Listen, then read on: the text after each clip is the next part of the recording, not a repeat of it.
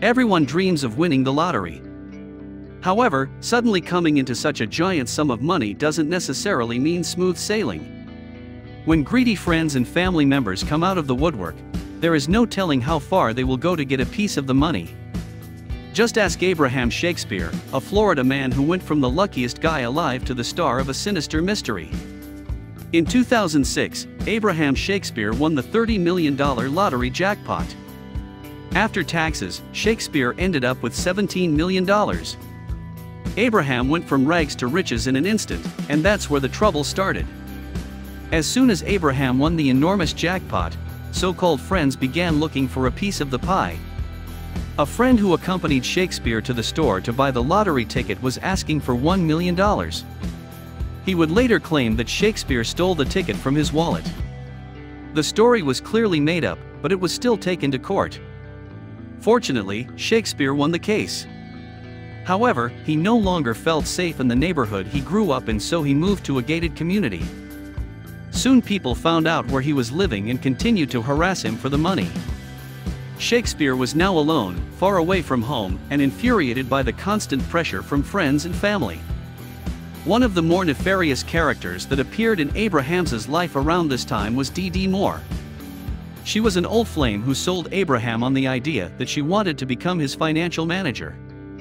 Together, Abraham and Dee-Dee set up Abraham Shakespeare LLC, with Moore taking complete control of all of Abraham's finances. Up to this point, Shakespeare was incredibly careful with his money. His only substantial purchases were the $1 million home he escaped to, a Rolex, and a new car. Dee-Dee saw an opportunity in Abraham. He wasn't paying attention to his money, so he wouldn't notice if she treated herself to $1 million worth of new cars and a luxurious vacation. For a man who just won the chance of a lifetime, Abraham was strangely quiet, and the police finally figured out why he had disappeared. Naturally, the first suspect was Dee-Dee Moore. She listed several places he could be, claiming she even helped him get away from the consistent harassment. With no sign of Abraham, Moore began to sink into a financial hole.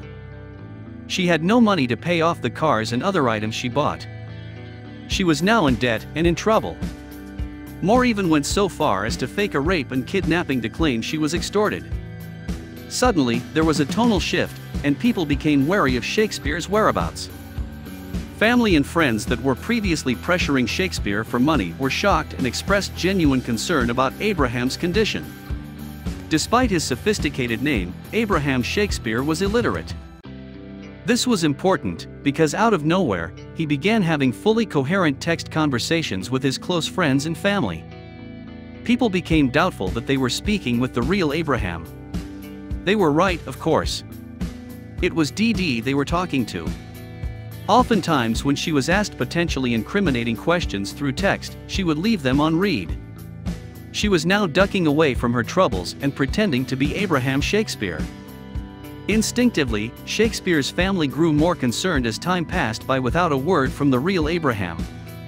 They eventually filed a police inquiry and directed authorities towards Moore's home. What the police found when they entered Moore's house was disturbing. Buried 9 feet deep in her own backyard was Shakespeare's body. Initially, Moore's story was always changing and shifting blame. She claimed it was drug dealers or an estranged son.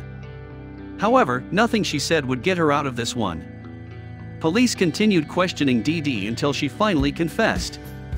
She stated that she had killed Abraham in self-defense and alleged that Abraham was abusive.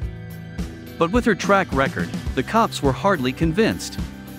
The authorities searched Moore's home and unsurprisingly they discovered all of Shakespeare's money in cash. Dee-Dee had withdrawn all of the funds from the LLC and had been using them indiscriminately. Moore was also caught attempting to pay off numerous individuals to take the fall for the crime. She was allegedly offering up to $200,000 for someone to speak to the authorities and say that they, in fact, murdered Shakespeare. Dee-Dee was not outsmarting anyone. Her facade was oblivious, and the police had her pinned down. She was arrested and a bail of $1 million was set. Predictably, Moore had blown through the money and could not afford bail. Dee-Dee Moore was found guilty of first-degree murder in 2012, and she was sentenced to life in prison. Let the story of Abraham Shakespeare serve as a cautionary tale if you ever become an instant millionaire. Shakespeare was far from the only lotto winner to regret his luck.